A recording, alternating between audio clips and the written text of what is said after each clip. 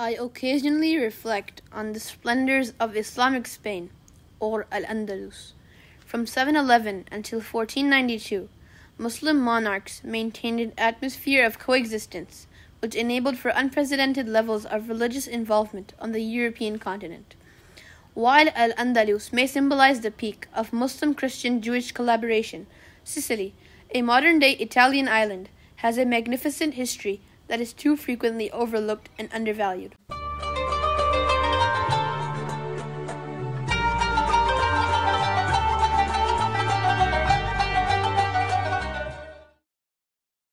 Although Muslims are hardly linked to Italian history, Islamic engagement with Sicily began around 20 years after Prophet Muhammad's death, during the reign of Uthman.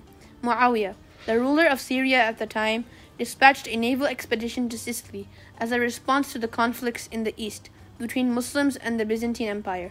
Muslims attempted to capture the island, which was once a Byzantine province, for about 2 centuries.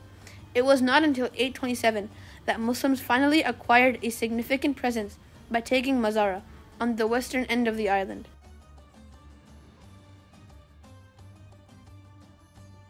In the year 800, the Abbasid Caliph Harun al-Rashid appointed Ibrahim ibn al-Aghlab as the Emir of Ifriqiya as a response to rebellion in the region. Ibrahim was appointed to control an area that is now modern-day Algeria, Tunisia, and Libya. The Aghlabids were independent in every way except for name, as they paid tribute to the Abbasid Caliphate and recited the name of the Caliph during the Friday prayers. During his reign, Ibrahim built many mosques and advanced the region by inviting jurists and theologians from all around the Muslim world.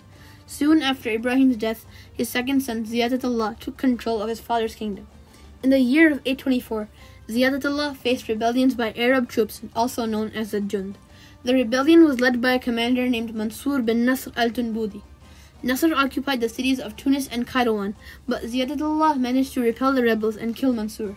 Minor skirmishes occurred between the rebel Arabs and the Aghlabids until 827, when Ziyadatullah allied with the Berbers of the Nafwaza region and finally crushed the rebellion in early 827. As a result of his victory, Ziyadatullah had full control of his kingdom and decided to expand north into Sicily, which was under the rule of the Byzantine Empire. The Byzantine government sent a few expeditions to aid the locals against the Muslims, but preoccupied with their struggles against the Abbasids on the eastern frontier and with the Cretans in the Aegean Sea, it was unable to mount a sustained effort to drive back the Muslims, who over the next 3 decades raided Byzantine possessions almost unopposed. The strong fortress of Enna, in the center of the island, was the main Byzantine stronghold against Muslim expansion, until its capture in 859. Following its fall, the Muslims increased their pressure against the eastern parts of the island, and after a long siege, captured Syracuse in 878.